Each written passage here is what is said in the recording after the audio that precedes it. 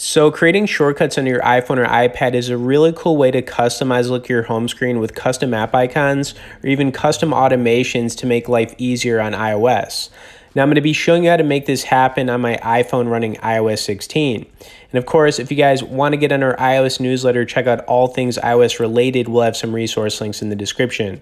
I'm just going to go over a couple examples here of what you can do. And the first thing I want to do is create an automation. Now, you can do so many different automations on here, but the one I want to check out first for you guys is going to be a battery charging automation.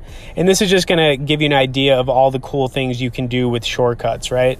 Okay, anyways, now what I'm going to do here is choose an action for this automation. So it's going to be opening up an app, right?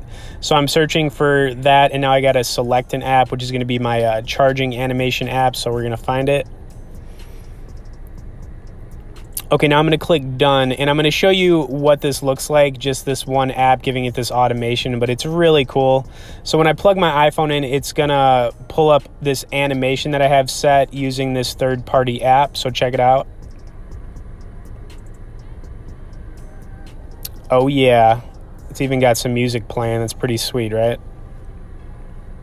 All right, so we got an Apple logo animation, and without using shortcuts, none of this would even be possible. So this is just one example of what you can do. And now the next thing I'm going to do is create an app icon. And this is one of the things a lot of people do on shortcuts. But like I said, you can do other things like these automations, and there's a lot of different ones. But we'll do one here for the App Store. So let's say you want to create a custom app icon. You can do that, or just change an app icon. So we're just going to click select here. We're going to name what we're going to do here, which is going to be App Store. Now, kind of back to the same thing here. You need to give an action for this, right? So we're going to use the action open app.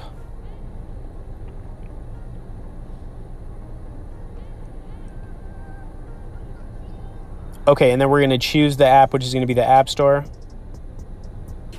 Okay, and now we got to name it and give it a picture, right? So check this out. All right, click and add to home screen.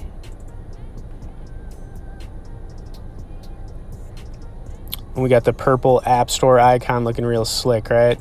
Okay, now I'm going to click done, and then you can see it'll put it on the home screen. Now, when you click on it, it's going to open it, but it's going to give a little icon at the top that says use the shortcut in order to use that. And this is just another example of what you can do on shortcuts. So, I mean, iOS 15, it is a little bit different on here. I'm not going to lie, from using shortcuts on iOS 14 to 15. There's just a couple minor differences in how it looks and how you add things. But for the most part, I definitely recommend everybody use this app. It's free. You can have a lot of fun with it, and you can create automations, app icons, and a bunch of other cool things. Okay, anyways, hope you guys enjoyed this video. Please smash the like button, subscribe to the channel if you haven't. Thanks for watching, and we will see you in the next one.